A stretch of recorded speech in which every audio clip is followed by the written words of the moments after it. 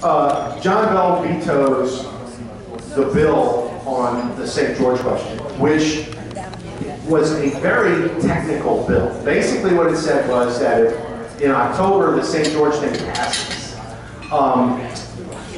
the bill was an enabling legislation that would allow the new city to collect the 2% local sales tax.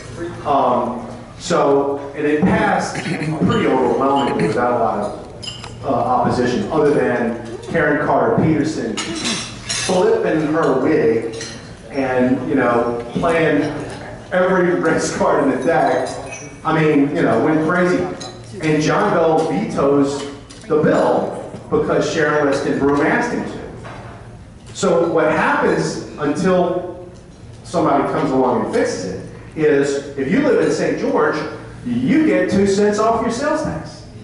There's nobody to collect it, so you don't got paid.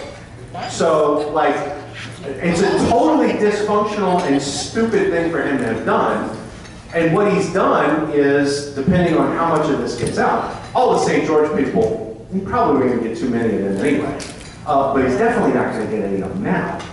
And you're probably going to see suburban voters from all over the state who have been paying attention to St. George, because the issues that are driving the St. George movement are similar issues that people are having everywhere. I mean, the Metairie people all know about this because they see dysfunctional government in Orleans Parish, just like South Baton Rouge people see in Baton Rouge, and people in Ascension and Livingston see, and they're like, that's why I moved out of there. People in Bossier feel the same way about Shreveport, and I mean, on and on and on.